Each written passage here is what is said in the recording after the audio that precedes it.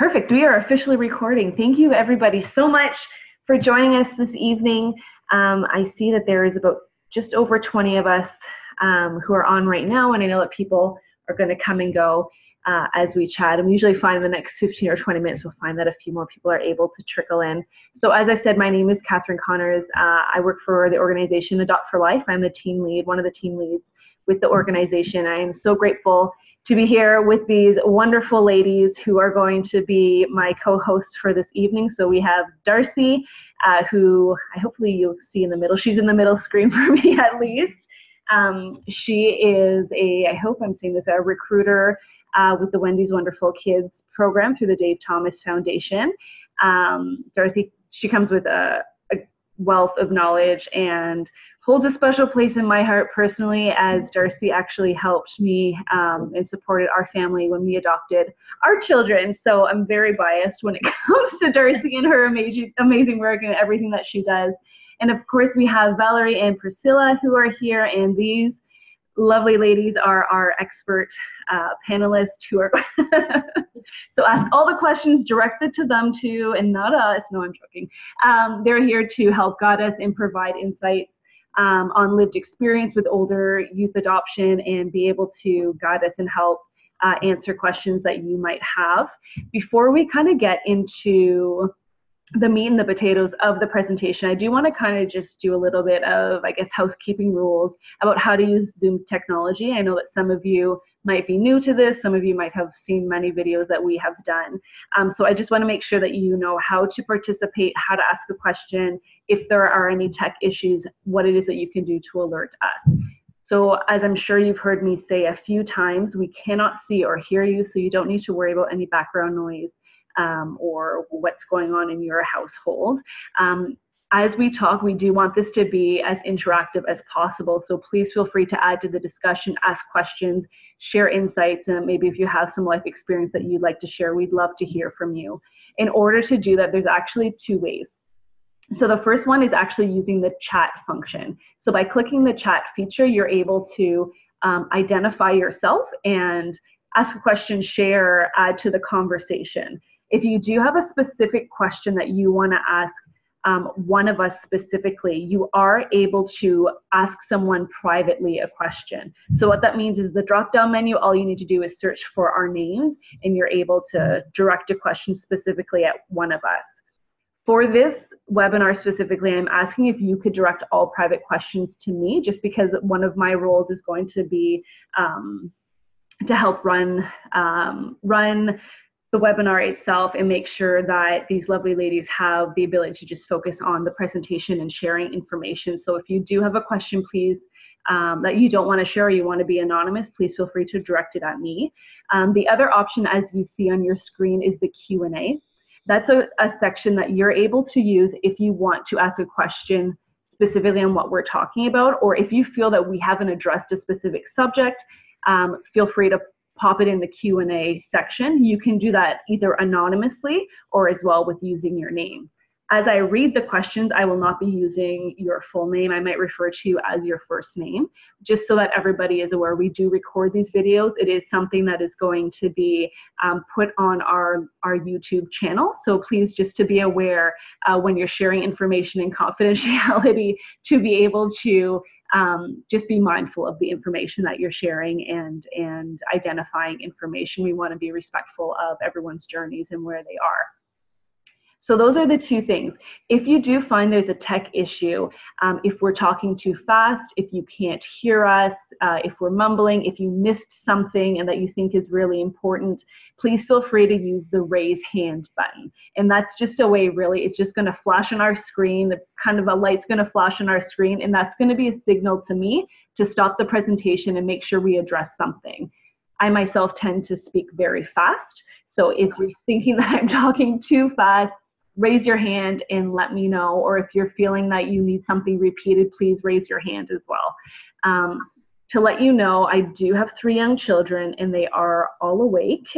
So I hope that we don't get any guest appearances, but I mean, for those of you who are parents, this is just reality. This is life of being a parent.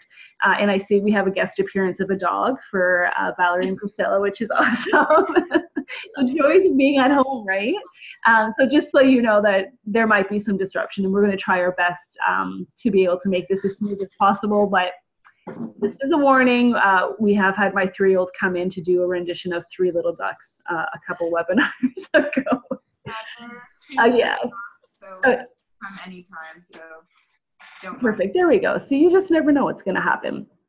So that being said, I don't know, some of the people who I'm seeing are new names. So if everyone is okay, I just want to take 1 minute to introduce who I am, a little bit more, my connection to adoption. And then I'm going to give the floor over to Darcy to introduce herself, as well as Priscilla and Valerie, just so you know who we are and why you should be listening to us.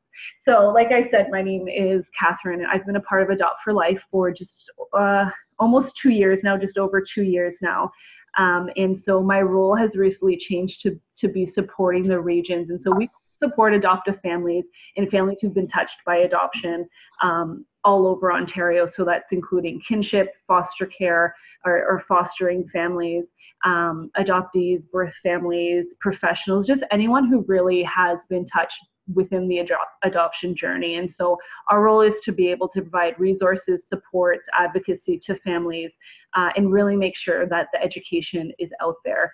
So as I mentioned, I have 3 young children. They are now 8, 6, and 3, adopted through the foster care system, and they were 3.5, 15 months, and birth when they came to me. I'm trying to remember. So I've been a parent for about just over 5 years now. So I'm very excited. This is such a much needed webinar, and I know that this is going to be a lot of information. So everybody who is watching, please know that we are recording and you will be sent a copy as well. So I'm going to stop talking because I can talk all evening about myself. So Darcy, do you want to briefly introduce yourself? All right, thanks, Kathryn, and you hold a special place in my heart as well. And welcome everyone on tonight's presentation on older youth adoption. I'm really excited to share a lot of information about child welfare permanency plans through adoption or legal custody, and also the Wendy's Wonderful Kids program. So bear with me because I have a lot of information for you all. So Kathryn and Valerie and Priscilla, please interject if you have something to say, please. But I've been working in child welfare for 23 years, and over the last 8 years, I have been a Wendy's Wonderful Kids recruiter. And I'm really proud to say that at Windsor Essex, we have found families for over 45 WW kids. So I think that's quite a high rate and great success. As a child protection social worker, we received the grant from the Dave Thomas Foundation, and that allows us to have this special role in our adoption department. So we work with children that are kind of at risk of aging out of care. So the specific groups, just quickly, that I work with are children that are older, and when we say older, we're going to say about 8 years of age, and larger sibling groups. I also work with children with extensive trauma histories, and children that are medically fragile. Those are the 4 groups that I work with, and those are the Wendy's Wonderful Kids. So those are the children that are actually waiting in care and are growing up in care. And we haven't been able to find a kinship connection or a local recruited family for them. So that's why they're on my caseload, and that's why I work very closely with them so that I can search for their forever family. Perfect. And Valerie and Priscilla, do you guys mind introducing yourselves to the lovely audience we have? So, do you want to go first? Sure. Okay. I'm Valerie, and I adopted Priscilla just after her 15th birthday, and she's 16 now. We've been a family for almost 18 months, and we're just waiting to finalize our adoption. Yeah. My name is Priscilla. As my mom mentioned, I've been with her for almost 18 months. It's been great. So. No. Okay. I'm just having a little bit of a hard time hearing you guys. You seem to be a little bit soft. I don't know if it's just Okay. me. So just to let you know, if you don't mind just speaking up a little bit, if that's okay. It might just be my computer though. Is it good now? Yes, that's better. Perfect. Okay, so if you guys are good, we can start into the slide. Does that work for you, Darcy? Yes, that's great. Okay. I'm just going to mute myself because I have a little one running around here. Okay. Okay, so we can go to the next slide. We'll talk about the foundation. Well, we all know Dave Thomas. He's the founder of the Wendy's restaurants, and he actually is an adoptee. And he had a wonderful childhood and a wonderful adoptive family. And when he was an adult and he realized of all the children that were waiting in foster care, he became very passionate about finding forever families for all those children. It was his vision to ensure that every child was raised in a forever permanent home. And he really truly believed that it was that these children are our responsibility. And he really took that personally. So he developed the Wendy's Wonderful Kids signature program. And that was over 25 years ago. The head office is in Columbus, Ohio. And so it's close to Windsor. And in 2006, that's when the foundation decided to expand out of the United States and come to Canada. And we're lucky in Windsor that we received the grant in 2007. Okay. Oh, sorry, I just had to unmute. So it looks like someone just commented that we do have someone who's watching who's also a recruiter for families for older children, an adoptive father of a sibling group of 3, and runs support groups. That's amazing. Fantastic. You're welcome. I'm glad you're here. So the Dave Thomas Foundation, the mission is dramatically increase the number of adoptions in North America. And the belief is that every child deserves a safe, loving, and permanent family, and that no child should linger in foster care. And that's really important, that every child is adoptable. And that's that view is the foundation that we work upon, that every single child, regardless of their need or their age or what they've been through in their young lives, every single child's adoptable. And we've come a long way from just having infant adoptions. So we work really hard with that task and that mission. Absolutely. So I did try to drop I know we had talked about dropping the actual video in here, but it turns out I'm really not tech friendly. So I'm going to hope that this is going to work for everybody. Okay, so yeah, and the video, this is the Unadoptable is Unacceptable video created by the Dave Thomas Foundation. So it's a really good overview of my program and what exactly I do with the children. Perfect. So I hope this is going to work. I might need to stop sharing and then reshare. I just want to make sure that maybe I'll do that now just to make sure that everybody can see what I'm doing. So just bear with me, everybody, just 1 second. You'll see a big pop-up of our faces. Okay, I'm just going to reshare my screen. Okay, so now we should be able to watch it.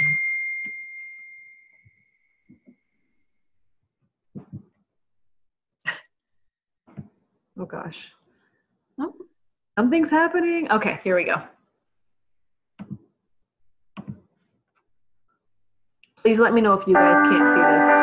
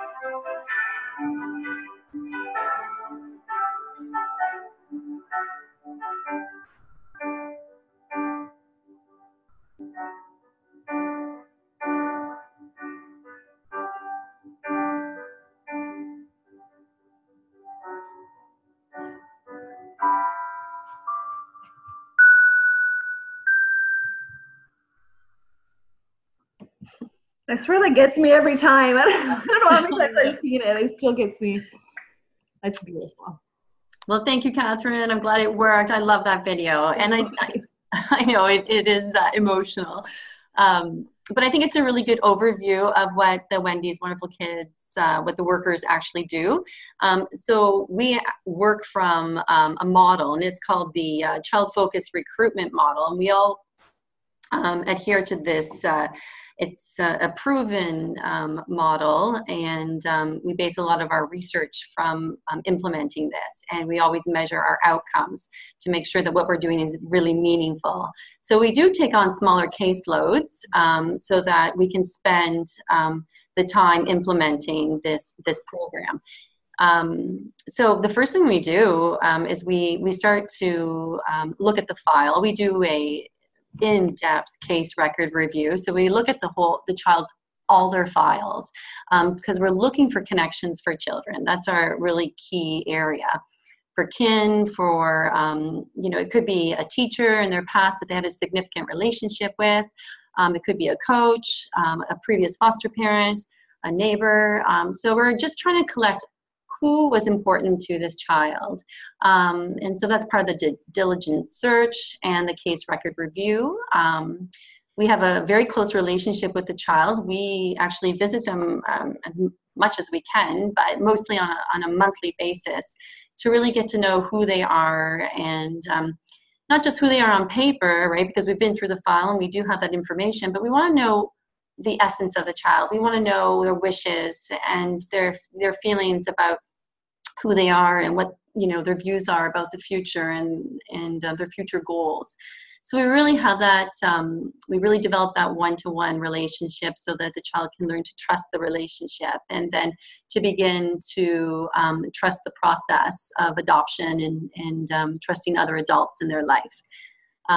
We also, through the whole process, we do an ongoing assessment of the child's adoption readiness and when they're ready to move forward in the process. So it kind of helps us gauge when we're in that position to secure families for them, because they have to be ready. And network building, that's something that's really important because we work with so many people that's involved in the child's circle. And children are living in foster homes or they're living in OPRs. And so we speak to those care providers all the time to know how the child's doing. But we also teach them what adoption means or what permanency means through legal custody, and how to talk about permanency. Some people don't know, and that's okay. We're here as a resource, as a consultant to people in the child's network.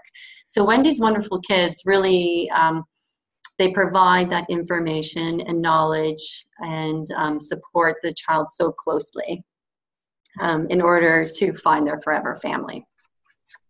And I know that for us, and our children by no means were older when we adopted them, but our oldest, Serenity, had some pretty complex special needs. And as a parent who's adopted through the Wendy's Wonderful Kids program, we felt supported throughout the entire process as well. So we felt that we were getting the resources we understood because Darcy and the team understood our daughter's needs. We felt prepared in that we were comfortable in asking the questions and making sure that the resources and the support was there. And I think that's really important with any type of adoption. We do have a question that just popped up. Yep. So, what are OPRs? Good question. I don't know that answer. Oh, I'm sorry. It's outside paid resources. So the children, the children that I work with in Windsor, Essex, are in my jurisdiction. But there are some children that have to move out of my area in order to have services or to have that right home for them. So a few of my Wendy's Wonderful Kids, they are, they might live closer to Toronto. So I would go there and visit them and speak to, their care providers. So it's an outside paid resource. So it could be like a foster home for another agency outside of my jurisdiction. And we have them all across Ontario. We ideally would love to have our kids in our jurisdiction, but sometimes they require the resources that we just don't have here. So that's what it means. Okay. Mm-hmm. So yeah, this is the Dave Thomas Foundation. We do research all the time to make sure that our program is working, and it has, and it does work. So this is just some research findings that when we implement this model, we're 1.7 times more likely the children are more likely to be adopted when compared to those that are not served by this program. For older children, the impact is much greater. For children referred to our program at the age of 8, the likelihood of adoption was 1.5 times higher.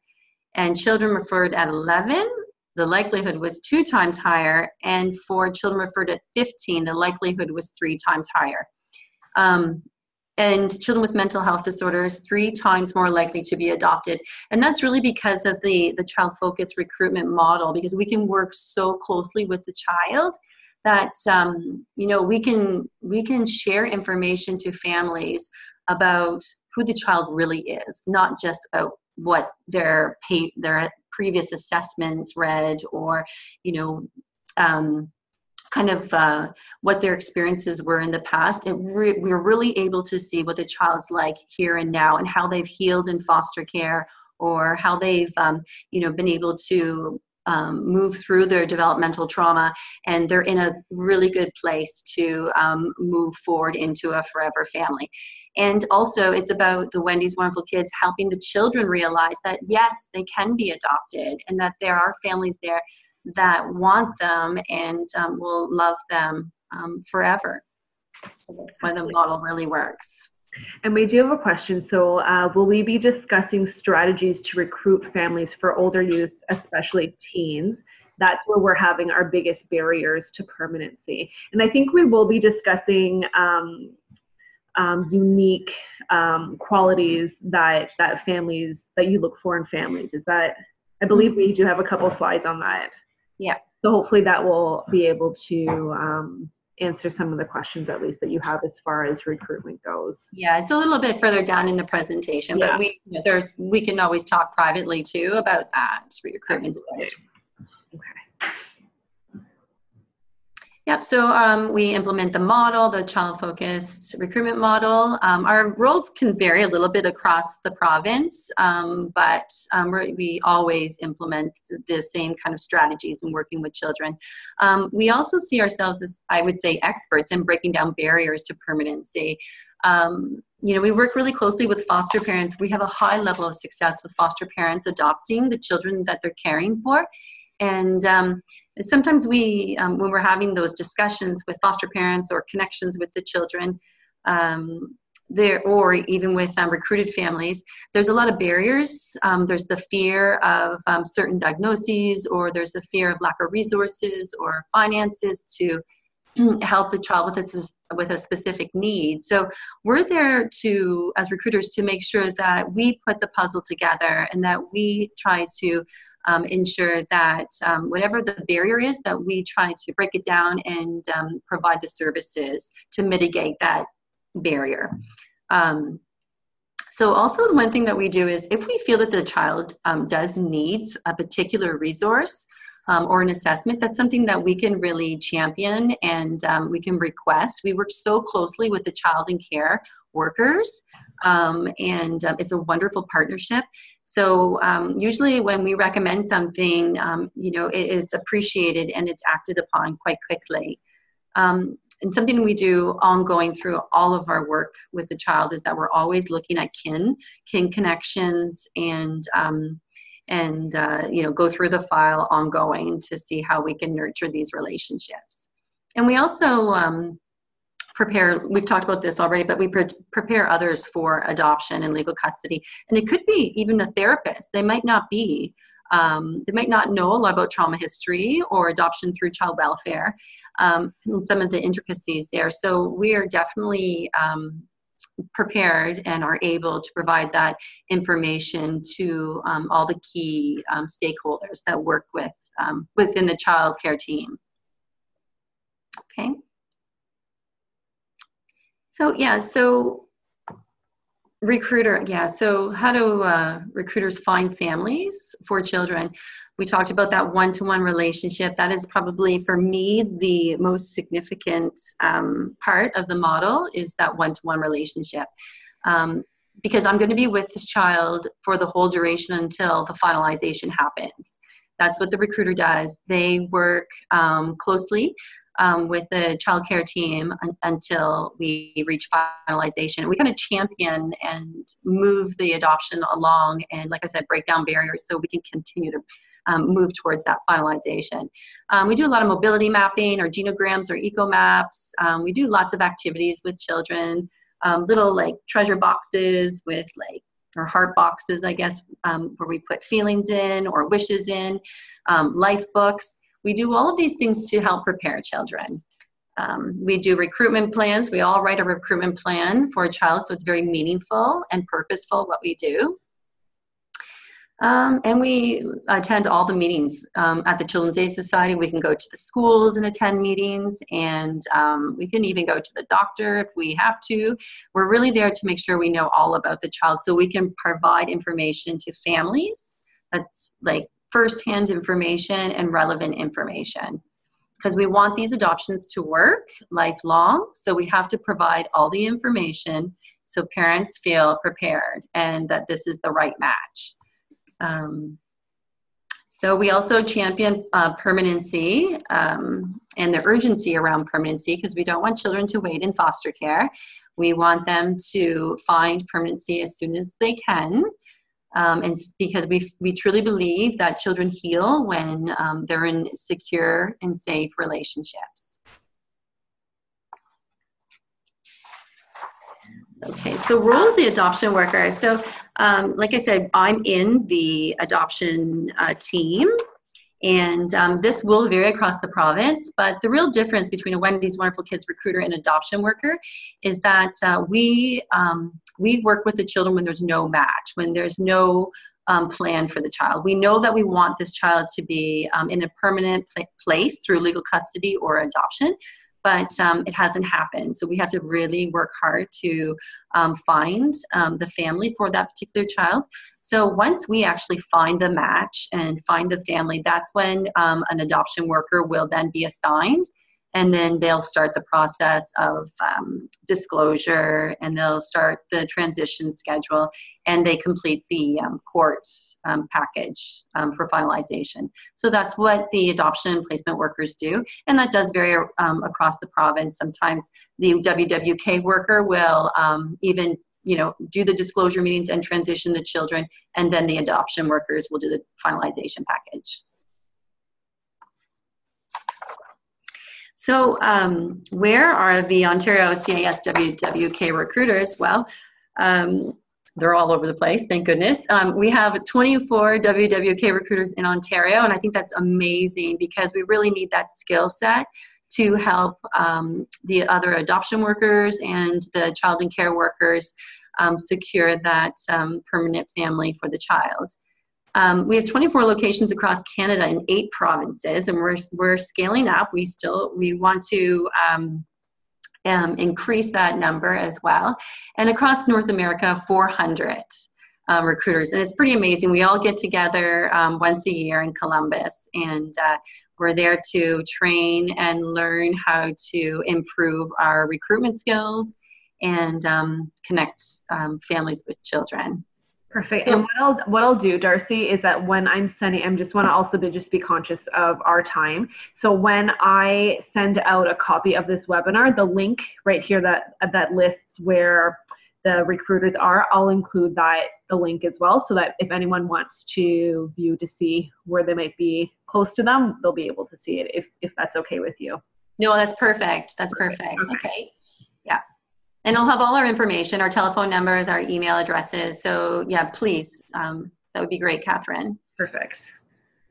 So yeah, you can call us at any time. We're always here for questions or consultations. I would really encourage you to go on the Dave Thomas Foundation for Adoption website, because there's a lot of really good information. There's blogs and there's just a host of resources there for you. And yeah, I would really encourage you to go on that site, just like I would with Adopt4Life and Adoption Council of Ontario and Adoption Council of Canada. Yeah, you can send us your profiles if you have, if you want to.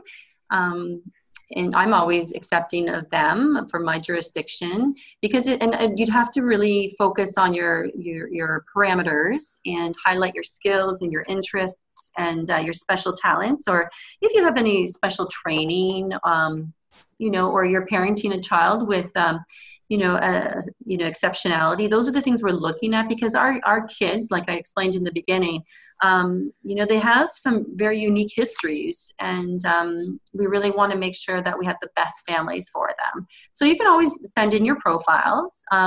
Never hesitate to reach out. And another thing is that we're having the Adoption Resource Exchange on Sunday. Yeah. You can come out. If you've registered, you can come out. Most of the recruiters will be there in Ontario. Or significant. You'll be there, Darcy. I will be there, yes. So you can hand me. Oh yeah, both of you will be. All of us will be there. That's right. Excellent. The Adopt4Life Resources Village. That's right. I was just writing your names down. How could I even forget? How could you? How could I forget? And we do have a question. So, do you collaborate with each other? So, with other WWK recruiters, if a family is in a different region but could be matched for one of your other children? I know I can answer that with yes, because I live in Peel region, and Darcy and my children were living in the Windsor, Essex region, so we were able to collaborate. And I know in my region, we had originally connected with the WWK recruiter in Toronto. I think it's Naomi, I believe is her name. I could be wrong. And so through there, we were able to also connect with you at the ARE. So I know it's something that you guys are able to help network. Yeah, and we network closely. Every month we have a call, and we talk to each other, and we provide support to one another. But absolutely, if I'm looking for a family for one of my children, has a certain need, then I will definitely reach out and say, this is what I'm looking for. Do you have a family in your jurisdiction that could provide for my child? And it would be a good match. So yeah, we work so closely together. And the other thing about the AREs, there's regional AREs as well now. And so that would be something that you should really look for and do some research around, because across Ontario, we do regional ones, and then twice a year we do provincial ones. So it's just something to think about. And the Resource Village, just like Valerie and Priscilla, you're going to be there, and Kathryn, the Resource Villages are brilliant. I don't know if you're going to talk about that, Kathryn, or Absolutely. I hope that we can. We did provide, for those of you who are interested in learning more and getting kind of prepared for the area, because as an awaiting parent, it can be absolutely overwhelming and very overstimulating, and there's a lot of information. We actually hosted a webinar a few weeks ago on how to prepare for the ARE. So if anyone's watching this and they do want a copy or interested in learning more about what the ARE is or what you can do to prepare, how to register, we collaborated with Adopt Ontario, who's a part of the ACO, who actually hosts and runs the entire event. So please feel free to message me, or when I email a copy of this webinar out to you, please feel free to respond to me in the email to ask for a copy of the other one as well. Okay. So you might be wondering again who are our WW kids. I did talk to you about the 4 main categories, but some statistics from the Dave Thomas Association from this year. 90% are older than the age of 8. And so this is looking at all of our caseloads and the children that we're serving. 33% had 6 or more placements. So that's 6 or more foster placement or OPR moves. So there's a lot of loss history there. Lots of changes. 52% have been in foster care for more than 4 years. Okay, and that could be while we were in court as well, and working very closely with the family to try to, enhance the strength of the family, because that's always our goal in child protection, is to work strongly and closely with the birth family to lower the risk to return children back home. But sometimes that just doesn't happen. And so a judge makes an order of extended society care, and there's time scales on that too. Children can't just drift in care while we're working with birth parents. There's legislation about how long we can wait for until we have to make a decision about extended society care. So just so you know, extended society care means that the Children's Aid Society is now, the Crown is the parent of the child. We have removed parental rights, and we are now in a position of a guardian for the child. So those are the children that are available for adoption. They all have the extended society care status. And I think that was formerly referred to as Crown Wardship, or Yeah. Crown Ward, which we've realized is not an appropriate term. And so with the new CYFSA, I think that's what the change was. Is that right? Is that it's now called extended society care? Yes. Those who are wondering. Yeah, that's exactly right. The new act, and I did talk about this later, but the new act came into, was effective in April of this year. And so, yes, the language was very important in the change of legislation. And we listened to the youth voices, and that was something that they really spoke about, was the language in the legislation. So Crown Ward, we don't use anymore. So it's extended society care. Mm-hmm. And we talked about where they're living. And so we work with children of all ages, cultures, race, and religion. Mm-hmm. Perfect.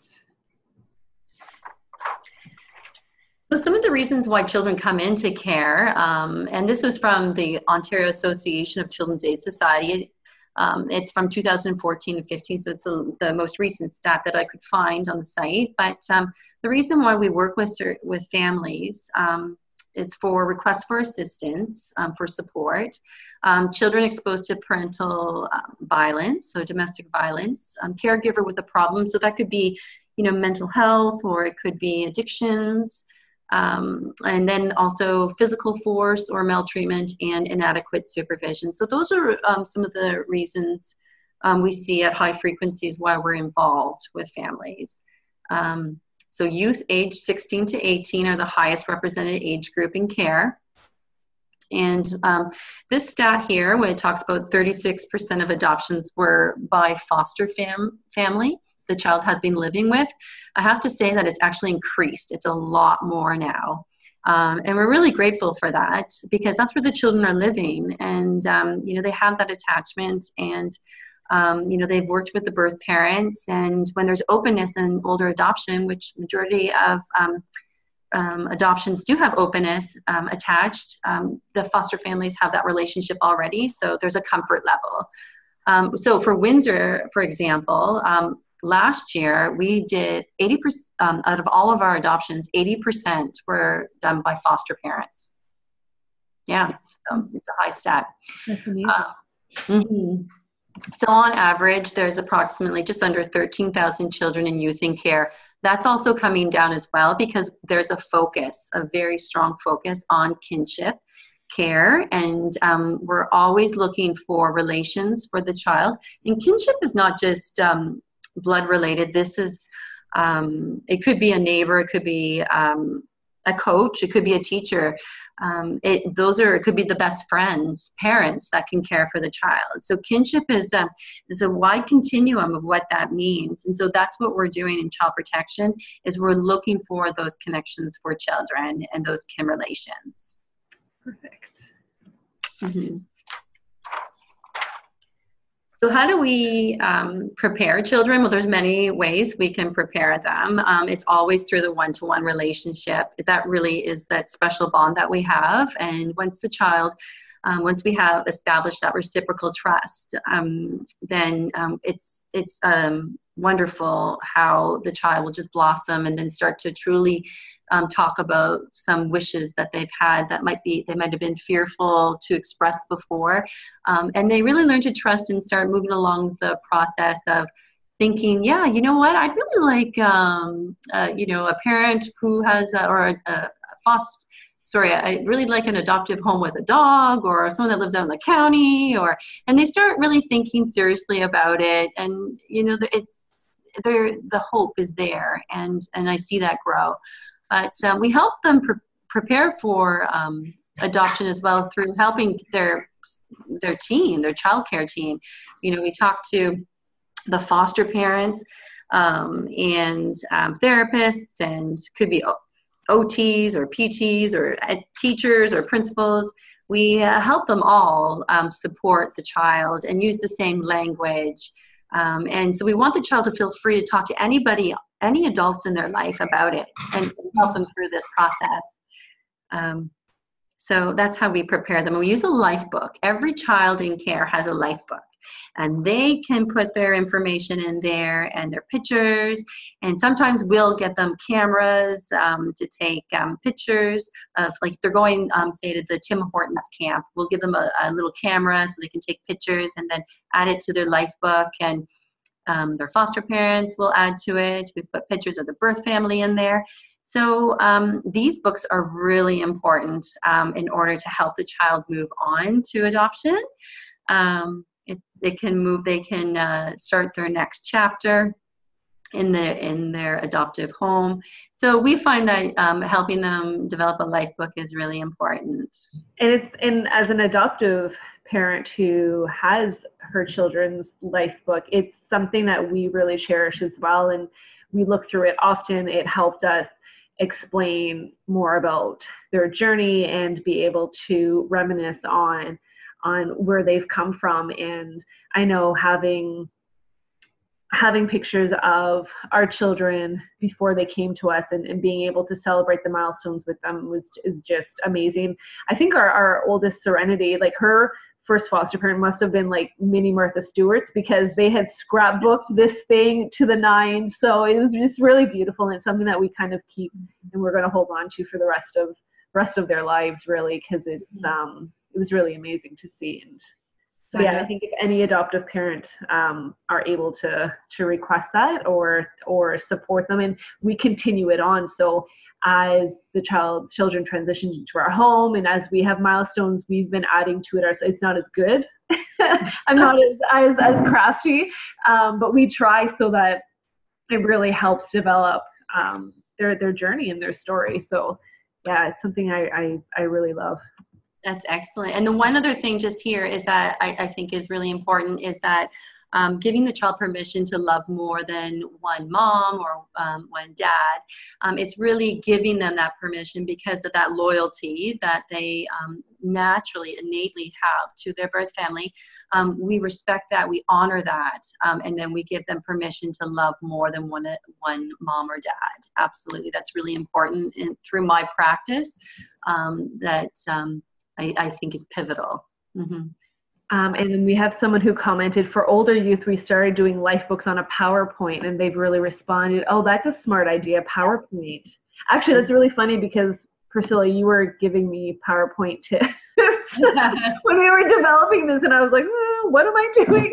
So it's a really smart idea because kids are so tech. Even my 6-year-old, he can program his iPad better than I can sometimes. It's scary because it kind of feels like it's starting to date me, but no, it's very true. Yeah, that's a great point because children, they're so tech savvy, and for them to engage in that process, and there might not be crafty kids, right? Everyone has their own niche, and so if they're into that kind of techie kind of mindset, then that's a great way to engage them. I agree, and I see we have another dog that's come to join. You guys had more than one dog. This is awesome. So we had Spider-Man pop up. My son threw Spider-Man over here. Oh, hi, Poochie. So just really for, did you want to talk? Valerie, did you? Yes, I think we had talked about you guys trying to provide some insights in this area, because I know you obviously have this lived experience. So we were chatting about that. Do you guys mind kind of talking? I don't know necessarily reading through the slides, but even just kind of sharing your thoughts. Okay. So Put it on the spot here. So for openness, we do have openness with a sibling, and we're at the point where we set that up with his foster parents who comes and stays with us overnight, or we have day visits, or sometimes Priscilla goes there. And it's really important. Maybe you can explain why. Like, just because, like, I don't know, like, I feel like it's just important to maintain that relationship. Just like in terms of like even though like a child might not be connected to their birth parents, they're at least connected to their siblings, so that they like at least have like some like blood in the relation in like their life. So yeah. Yeah, it's a link to the past, and it means I think, you know, Priscilla feels protective as well. It means that she can maintain a relationship into the future as well. Then, so for loyalty and patience and learning through mistakes, we've done lots of that, haven't we? You had a lot of expectations. I think, you know, Priscilla did, I did. Everyone does going into adoption, and you have to be very flexible once things get rolling and once the move-in has happened. You can blame a mistake. The dog's very excited about tonight's webinar. Clearly, we can tell. Yeah. You have to be prepared to adapt your expectations and to love the child who's there and the parent who's there, and kind of let go of whatever fantasy you had before. Yeah. And often the person who's there, you know, there's so many things that you didn't expect that are quite amazing. So, you know, you lose some of the fantasy, but you gain all these extra things you weren't expecting. But like, also don't come in with like by fantasizing about how you want your family to be, and like, you know, like, don't do that, because like most of the time you're just going to let yourself down, because like obviously like especially for teens, this is someone who's been through a lot of trauma, and been with like, for also teens that have been like moving from home to home, they've been through like many parenting styles and many different environments.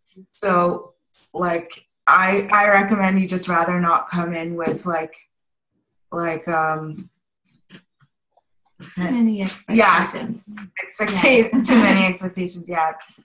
In terms of independence and belonging and attaching, I think the older a child is, the more it's possible that they've built a wall around their feelings, or they've been steeling themselves for independent life.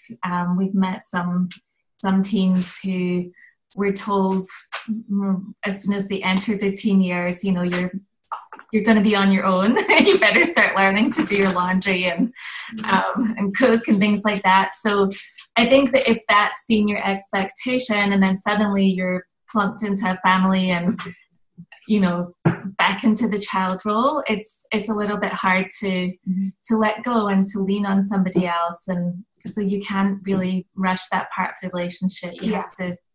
Yeah. So like a tip could be to because for like, I was talking to my mom about this, and she mentioned that like I did have like a little bit of well, I had an independent mindset just because of how old I was.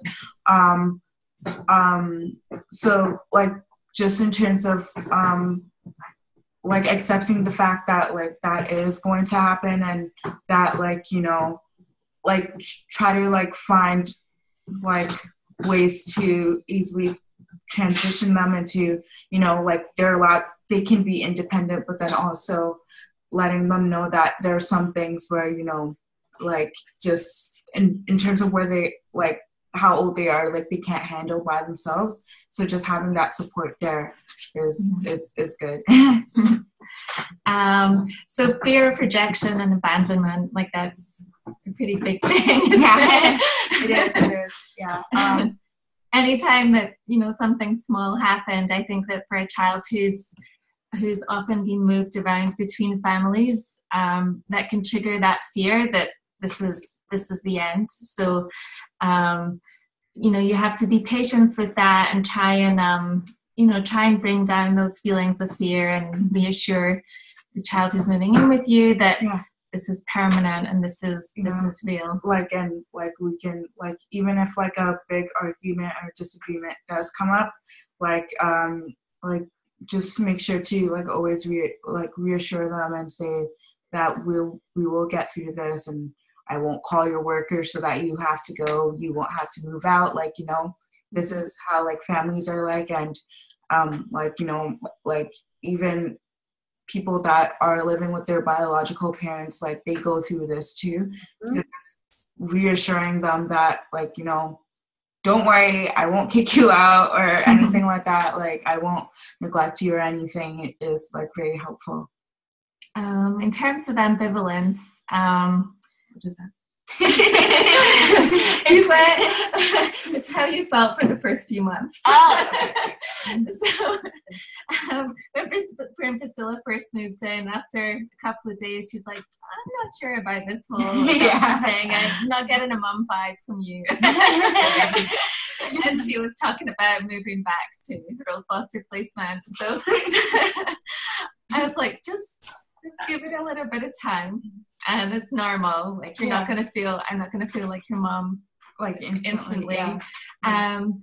And for parents as well, it takes time to develop those feelings. So you just I think at the beginning you make your priority making the child who's moved in with you feel safe and wanted and loved, and all their needs are met, without crowding them too much.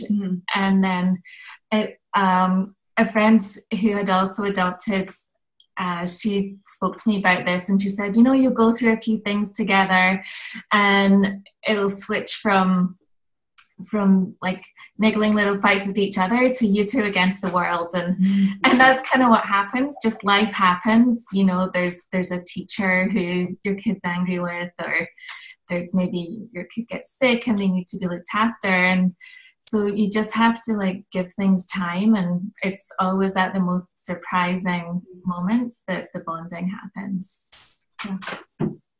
That's really good. We covered flexible expectations as well already. Yeah, absolutely. Oh, there's more. Okay. You thought you were done, not quite. See expectations. And we honestly need to go point by point as well, just trying to be mindful of time. Is there anything that really pops out to you guys that you think would be important to? I know we talked about in our pre-planning the food in the diet. For some children, not necessarily for your situation, but for some children that could be a big trigger.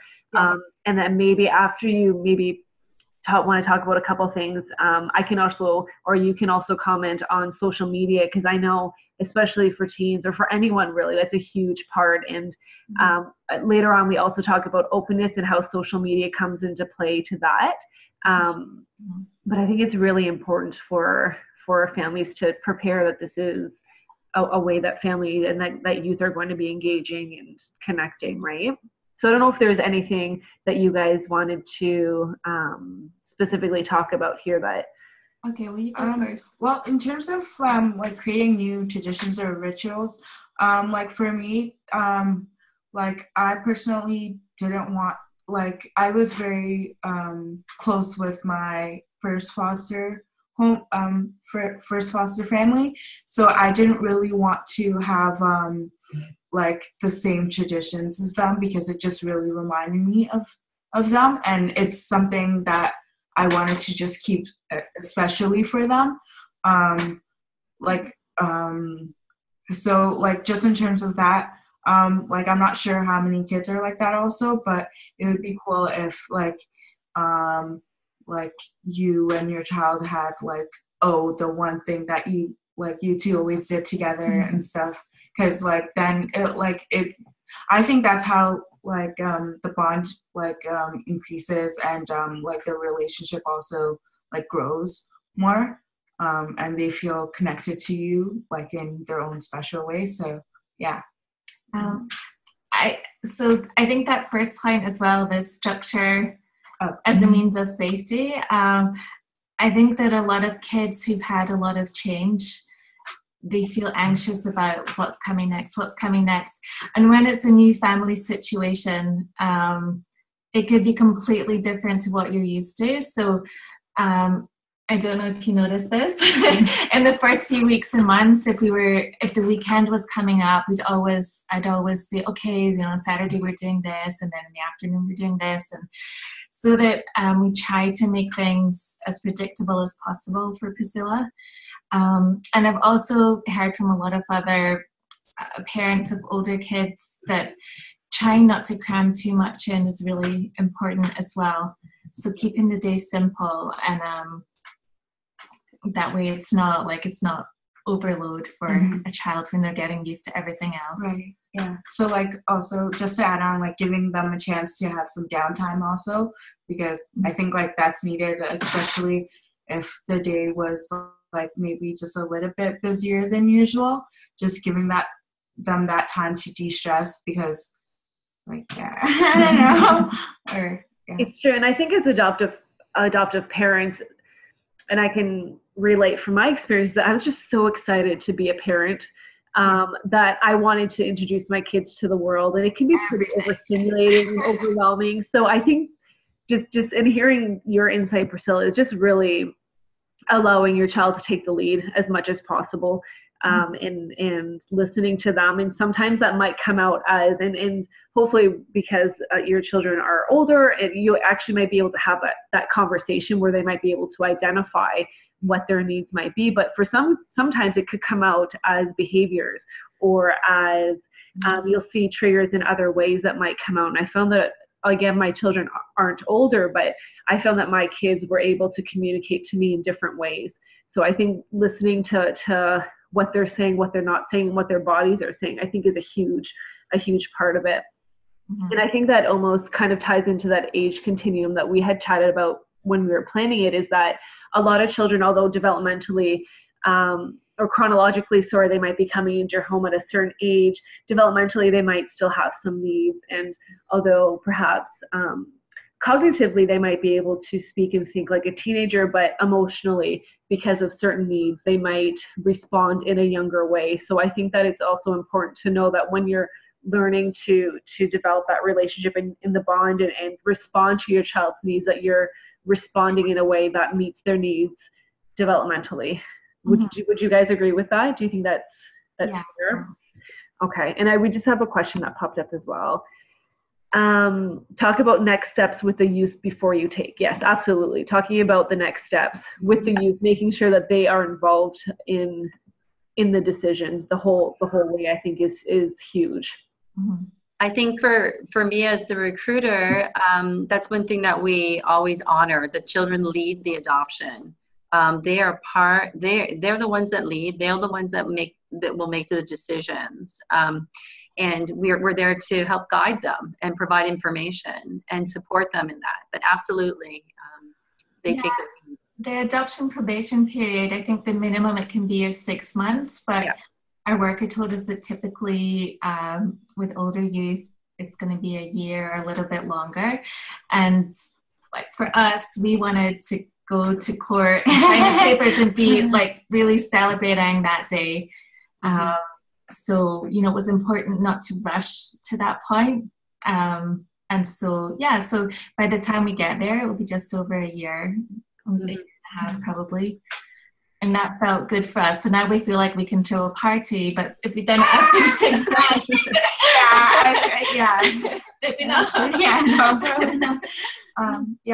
Because like obviously there were some like ups and downs, and I'm glad that we like Susan, our worker, did tell us to wait.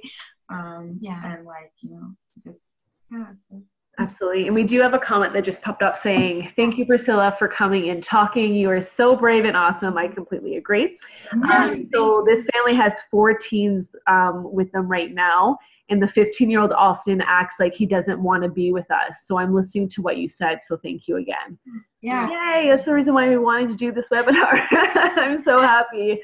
Amazing feedback. So again, I just want to be cognizant of time because we have just about a half hour. So we might have to power through some slides because I want to make sure that we have enough time touch on everything, and that there's still time for you guys to kind of share a little bit more. So if you're okay, Darcy, I might bump up some slides, if that's okay. Yeah, go ahead. There's some videos from the Dave Thomas Foundation. Just when if you look, you can go on YouTube afterwards and view them. But yeah, when you have a moment, just check out the videos. And I'll make sure to link them in the email that I send, because I think this is really important information. So for those of you who are viewing, if we are kind of going through a slide faster than you're hoping, please feel free to reach out to us afterwards, and we're more than happy to connect and speak with you. We just want to make sure that we're getting as much as possible out of this. I know it's a big topic, but I want to make sure especially that we hear from Valerie and Priscilla, because I think that it's a lot of great information that we need to hear. So let me move on. That being said, I'm going to move on. I think this is okay if we just kind of skim through. This is more of like a fun, this is a really great, as someone who adopted children with formulas and diapers, I can appreciate how great it would be to kind of skip that stage as well. But there are absolute benefits. I think this is just the main point of the slide. There are absolute benefits to adopting a child who is older. And this is just lists some of them. This is one of the links that I will send and keep on into the email if everyone's okay with that. Again, with this one, I'll make sure that everybody has a copy of this when I send out the email. If you are watching this on the recording, please feel free to connect with me personally as well, and I'm more than happy to share these resources with you. Yeah, this slide is just about the act, the new act that we spoke about already. But the one thing I want you to know here is that we do have 48 children's aid societies in Ontario and the 4 Aboriginal child welfare agencies, just so it's a little bit of knowledge for you. Absolutely. And the new CYFSA is going to have a big impact on adoptions. So for those of you who are awaiting parents or who are looking into adoption and considering it, just know that might mean something different in that the implementation of this new act really serves to support families and to support children more specifically, to make sure that their needs are met. And we're going to discuss, I think, a little bit about openness and what the changes are. Yeah. And it really does strengthen those provisions for our adoptive families. Absolutely. So I think this is important. So do you mind, Darcy, chatting a little bit about, because I think this is a really big point. Yeah, it is really important, and you need to know about the child's consent. In Ontario, when a child's 7 years of age, they have to consent to their adoption. So they will have a lawyer assigned to them, their own individual lawyer. If it's a sibling group, they will each have their own lawyer as well, separate lawyers to represent them. That's usually the practice. And so for openness, and usually with our older youth, there is an openness order or agreement. But when it's an order, the child will have to speak to that openness piece. That could be about an openness with anybody, but particularly it's usually the ones with access. It's with the person that has an access order to the extended society care. So it could be a birth parent. Yeah. Can we just speak to this?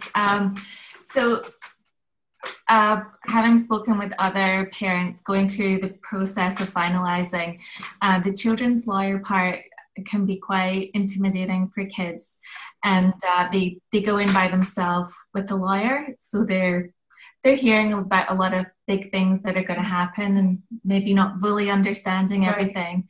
So one thing that parents can do in advance is call the lawyer's office and ask, what are you guys going to discuss? And then, be next door and your kids ask if they can come out for a break or a hug if it's getting overwhelming, and prepare them before they go in.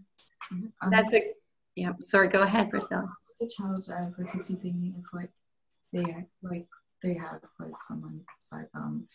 Oh, that's true. Yeah. Yeah. So another thing me and my mom chatted about in terms of meeting with the children's lawyer,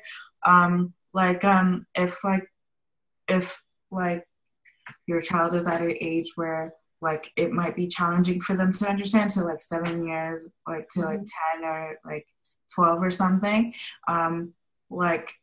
recommended would be like a child advocacy like worker who like just sits with them during the whole meeting with the lawyer, and to just let them like explain like things that like the child doesn't understand. I don't know.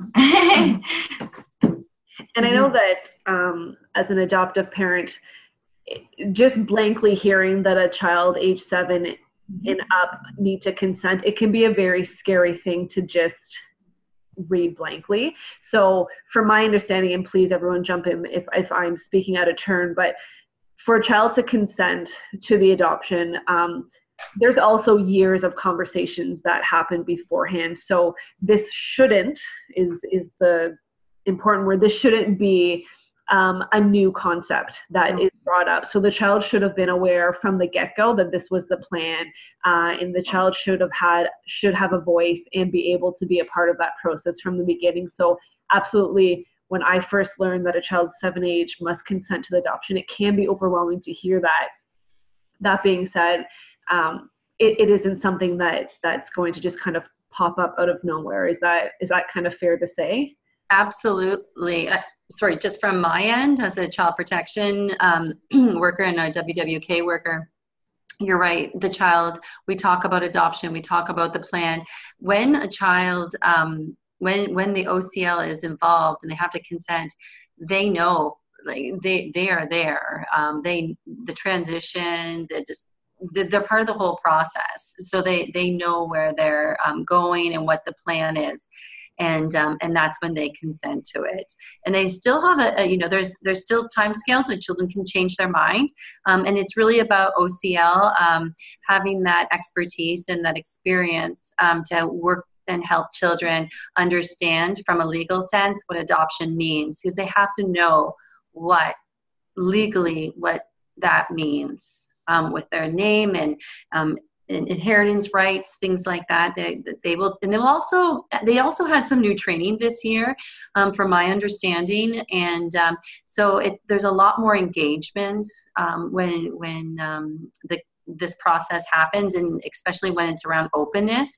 There could be multiple visits with a lawyer, and I think they go into a lot deeper conversations, maybe than historically, but I think that there's a different emphasis now on that relationship and the information that's shared. Absolutely. And as far as Adopt4Life and the supports we provide, is we're able to support families through this process as well. So if you are a new family who's recently matched, whose child is potentially meeting with their OCL lawyer, and you want to connect with other families who've been through it, or perhaps you want your child to connect with other children who've been through there, that's something that we're able to do. And I know that for some children, and we are supporting families whose children have decided that they don't want to be adopted for various reasons. And sometimes for those families, it's just about redefining what permanency and family means for them. So in some cases, children have decided that they do not want to pursue formal adoption, but there's still a relationship. So what family might look like for them could be a little bit different. So in these cases, it's just about being able to understand and how to support children, and how to redefine what your role might be in the child's life as well. Mm-hmm. So I just wanted to kind of put that out there as well. Okay, let's move on to make sure that we have all this information. Okay, so I know there are specific skills and strengths that you guys look for in a family. We do have about 15 minutes left or so. So is it okay if we just kind of leave this up for a couple minutes? Is there any specific points that you think is important? Over developmental trauma. Oh, yeah. I think that developmental trauma is the most important thing there. And it can show up in all different shapes and forms, and it might look like some other mental health diagnosis or some other physical diagnosis for some kids. So learn as much as you can about that, expect it, and make sure that the medical professionals who are working with your kid know what it is, so that your child is not misdiagnosed. Right. Yeah, and there's so I did the Pathways course after adopting Priscilla, and it's really the best thing that I could have done as a new adoptive parent. I learned all about how to respond to different behaviors that come out of trauma, how to understand Priscilla better, how to communicate with her, and also in the meantime, Priscilla was working in the childcare centre volunteering, so she met all the other kids who were recently adopted and some older peer mentors, and then I met all these parents, some of whom I've stayed in contact with, and they've become, we've become quite tight and supported each other and celebrated all the good stuff together as well. And for those who might not know, Pathways it's a free program, which is amazing, and you get dinner, like, doesn't get any better. Let's be honest, you get a dinner and full chocolate bars for the parents. Just depending on who actually approves of it. Oh, that's true. And I think it's an 8-week course. I could be wrong. It's run through the Adoption Council of Ontario, and it's throughout different cities within the province of Ontario. So what I'll do as well, because I also took it, and it's a fantastic game changer as far as I'm concerned. I'll make sure to link the listings of all the Pathways courses. And if you don't find your city listed, please email the ACO because they keep track of who in what city people are wanting to support. So yeah, it's absolutely fantastic. So Darcy, do you have any other points for the slide that you think are important? Well, I just wanted to say a little bit more about developmental trauma, and I'm really glad that you raised that, Priscilla and Valerie. The ACO, the Adoption Council of Ontario, there's the Developmental Trauma Action Alliance right now, and they have there's a lot of research and information on the site that you can download or print off and read, because it is you need to make sure that when like doctors and teachers and whoever's involved in a child's life, that they really look through the lens of developmental trauma for our children, because I think that it means a lot, and it has to be acknowledged. The last point about foster with a view to adopt, that's really important. A lot of the different agencies will use that, and that's really just to work through openness orders sometimes, and other times it's just really to provide a lot of supports to the family in the beginning before you move to the adoption probation period, and like Valerie said, it has to be 6 months before a judge can even hear for finalization of the adoption. But you can actually go on parental leave as soon as you start fostering, because the goal is adoption. So that allows you to be at home, start the attachment cycle, and really invest your whole time in this process and the transition.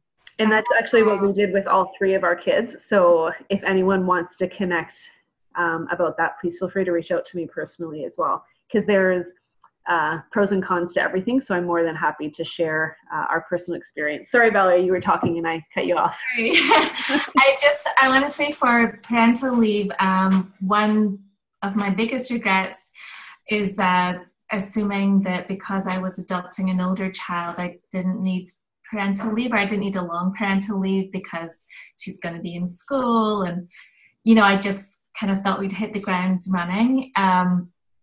And even though you're not changing diapers and getting up in the middle of the night, although you might be, not in Priscilla's case, it's just like it's such a huge life change for everybody. You're all very freaked out and emotionally overwhelmed, and you also want to spend a lot of time together. Like the last year and a half, we've really spent a lot of time together, and that's been so important for us to bond. So if you're going to work and you're coming home tired, which I was doing after 3 months, it just makes it that much harder. So take the adoption seriously, make sure your employer takes it seriously, and take your parental leave.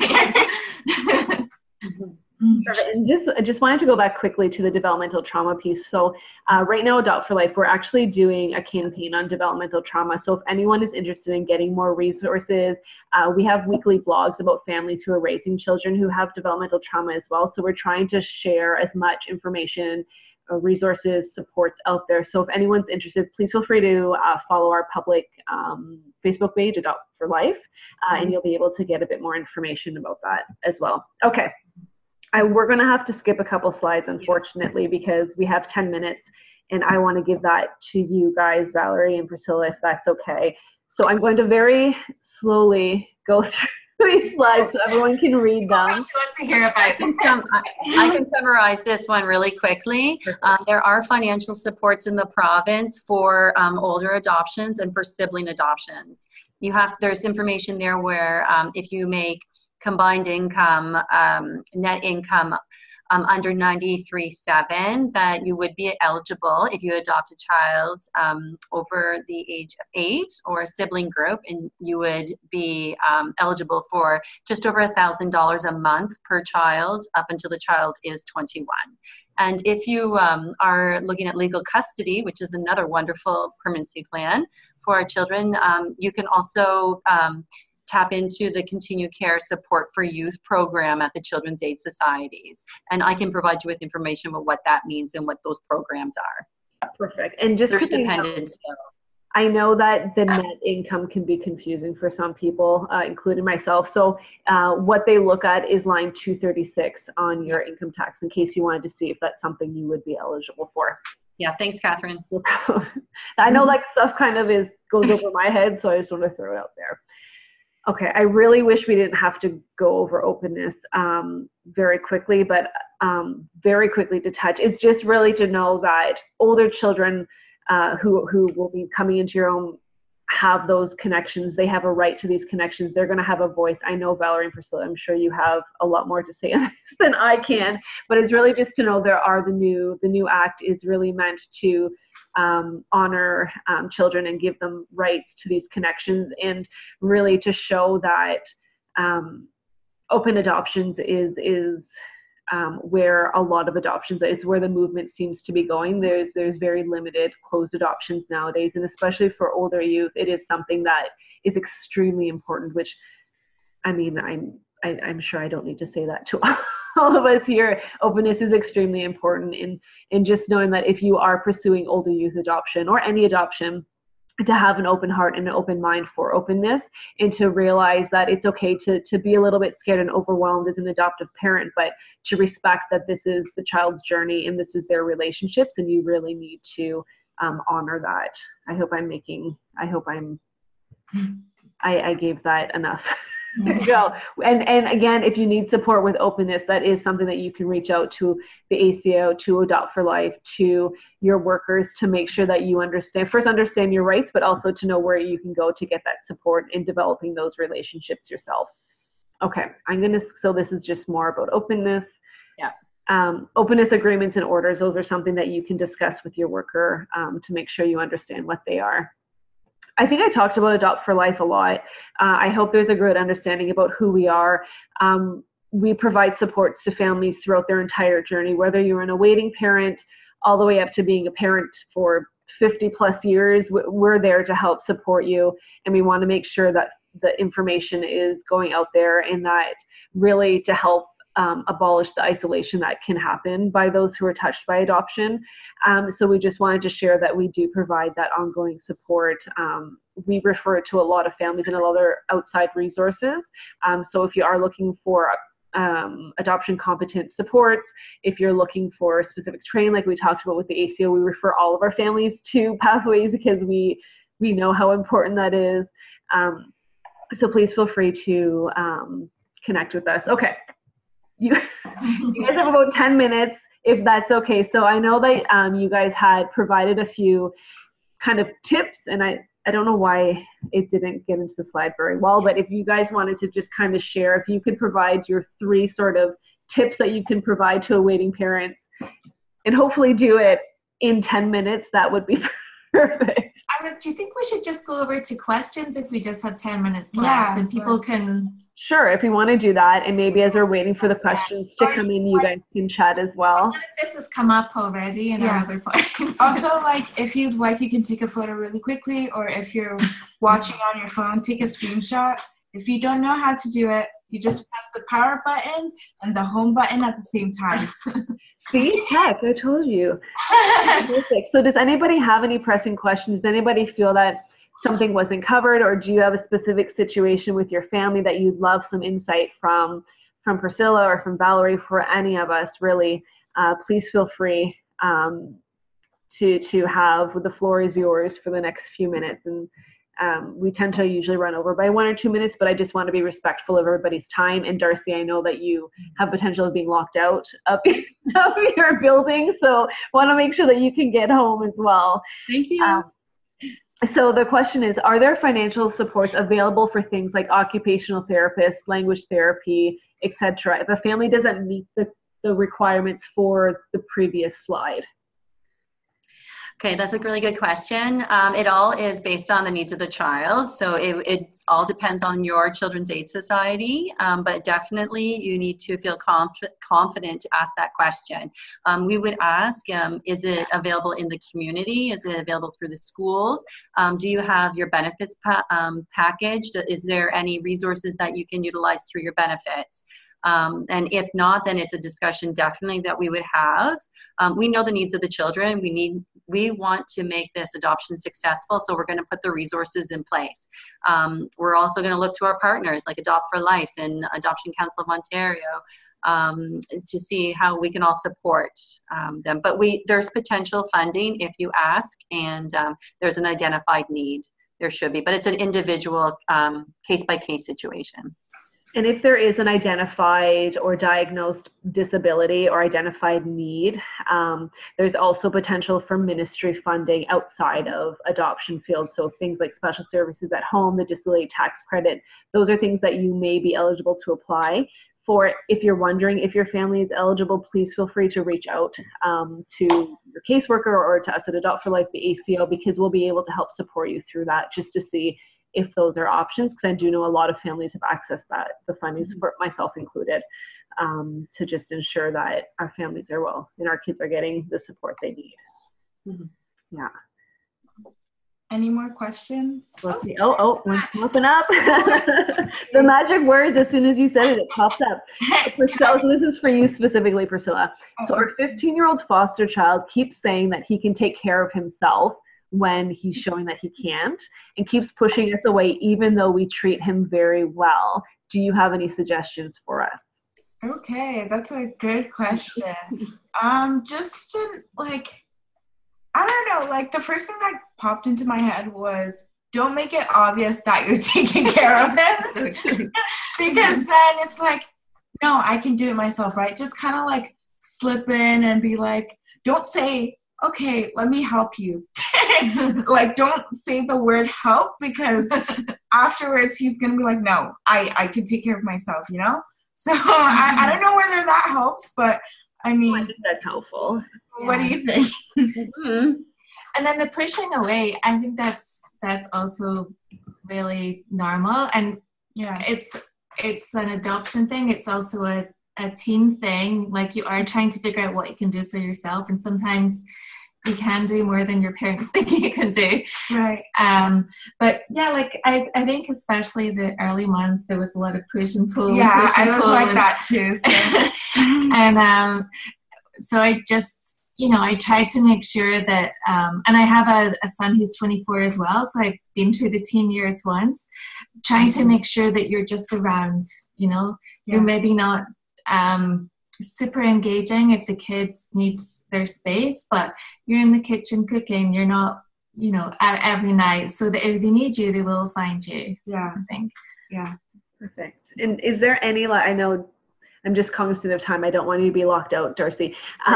Is there any last questions that anyone can think of just as we wrap up?